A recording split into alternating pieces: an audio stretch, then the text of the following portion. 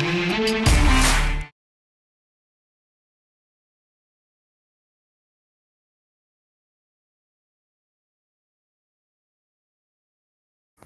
so here's my setup. Here's my meth lab setup. So resistance is set there, one prong's on, water's coming up to the boil, 89 degrees. Every time I touch it, it's not open yet. I know it doesn't open this early, I'm pretty sure. That's touching, that's not. So we'll wait again. I'll come back on at 94-ish, 94, 95 and see what's happening there. Just gone past 95, so at 96 now. Ooh, okay, so that's opened. That's off. So it's 97. We'll see if we can catch it as it comes down. So that's still open. We'll see what temperature it drops out. So I'll just come on and off with the video as it gets to a degree at a time. Okay, 95. Still open. 90. Oh, it's dropping quite quickly now. I think I'll just keep an eye on the temperature and watch till it closes. 93. Well, 93.1.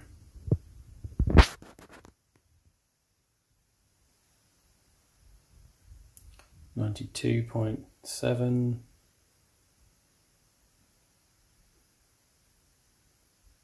92. Oh, it slipped off.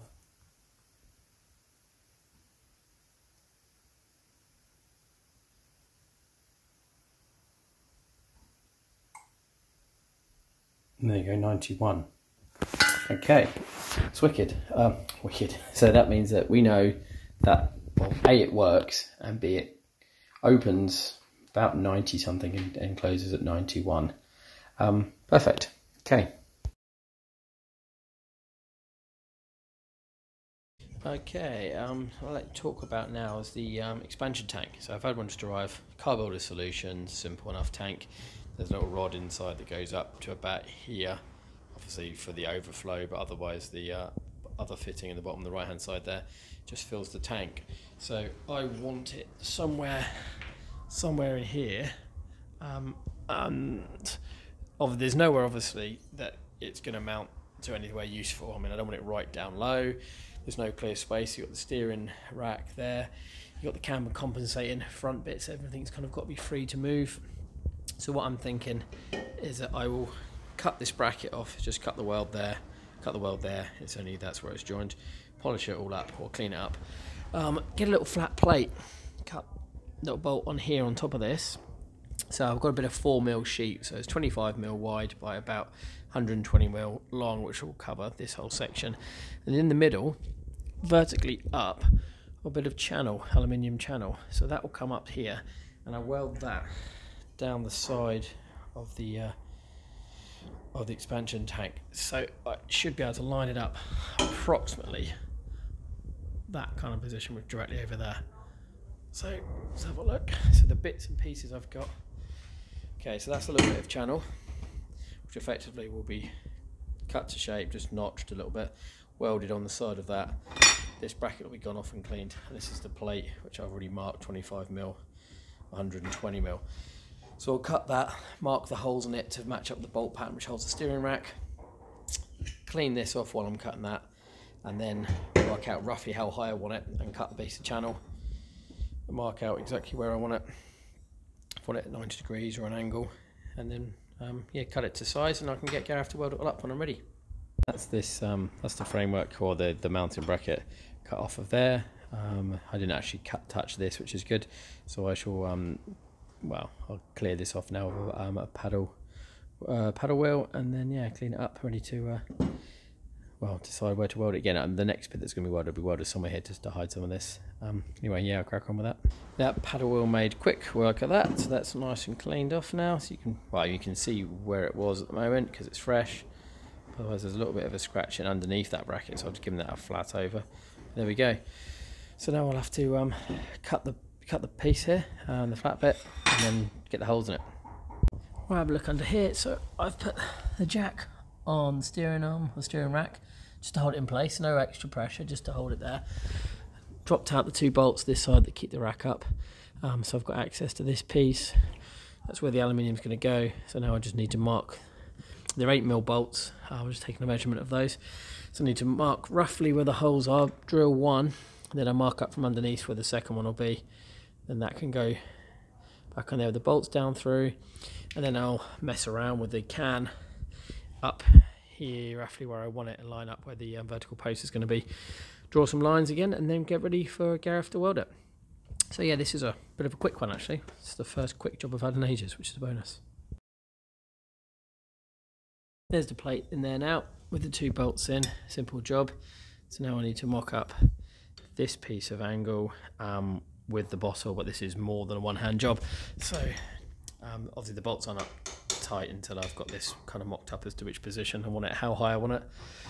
And then once I'm happy enough, I'll probably tape it onto this upright, just have a look at it from a distance, just prop it in place. And then once I'm all good, I'll mark the bottom, cut this, notch it out, because there's a weld, see around the edge of here, which will make it not sit flush, or just notch this out slightly.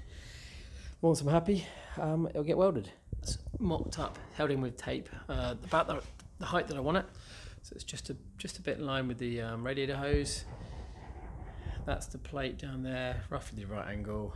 The nozzle that goes to the overflow on the radiator cap is this one at the front. The one at the back, which will run right just down inside the angle at the leg, will be the overflow to floor, so I can have that hose nicely snuck away down there, and a nice little black Jubilee clip at the bottom, so it can just go over if it needs to. And this one will just bend, come out in a loop, come up the side of the tank, which I'll hold it there, and it'll just come over the back and onto here. So it's nice and neat. Access to it from the side. Let's have a look at it from this way. And it's going to be powder coated. I'll probably have it done black. The whole thing I'll just unbolt once it's welded, take it to the guys and do the rest of the car, and just get it all done. I think it looks nice, like it's supposed to be there. Well, it has to be there. So yeah, I think that's right, and that's a job pretty much done. I'll show you once Gareth's welded it. Right, here we go. So Gareth's just welded on my angle to my pot, right line where I want it to be. Just nice clean welds. And he put a little gusset in there just to make it a bit stronger. Welded it onto the plate as I asked for. So that's cool. So that will stand up there now with more strength than I'd planned. Well, I didn't think it needed it, but obviously Gareth said that he'd recommend having the gusset. And you can see I've got some 8mm silicone hose. So this one here will just be the overflow, so that'll just run down just below the chassis, so it's just a straight piece, which is why it's in this corner. So it'll be nice and cable tied and tucked out of the way. And the other one here will go up to the radiator fill cap. So I think I'm going to attach this, we'll bolt this to the chassis, drop the steering rack bolts out, put it back in, and then I'll do a little film of see how it looks, and then we can measure up the size of the silicone hose. Alright, there you go then. So that's bolted down there, nice and tight. It's got slight movement because that's on a stanchion, but it's fine. So I've got the rubber hose on the there you go, focus there, on the overflow on the 20-pound lid. So this is the bypass. So this will be down. I'm going to just do a nice little bend up onto there. This will be powder coated black when it's all done under the engine bay, because everything else will be white. And so yeah, I think I'll end up just having it probably a cable tie of some kind just around it to keep it nice and neat. There's a nice little 180 there. Then the rest of it will be coming down off the back one, down inside this, and it'll just go inside, probably maybe through that hole in the chassis, just so, you know, if it does need to overflow, it's just cleaning away from everything else. So I think I'll measure up, cut the pipe, put a bit of cable tie around and make it nice and tidy, and show you then. Should be all good. Have a look. So that's the silicone pipe on, a couple of cable ties just to hold it in place. Onto the input one, and then the back there's the output one, which goes through that thing, and I've just trimmed it about ½ an inch underneath there, so it will stay in place. If anything does overflow, it's nice and clean out away from the car onto the floor. So yeah, I'm quite happy with that.